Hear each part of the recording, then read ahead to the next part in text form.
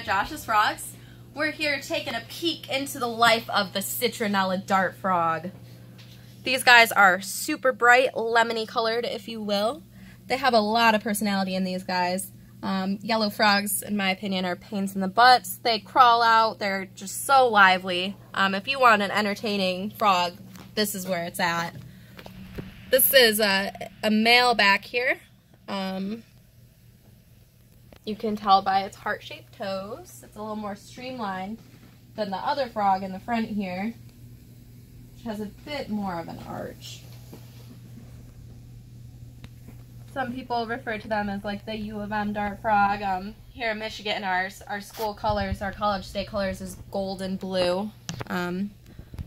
Very appropriate frog for this place.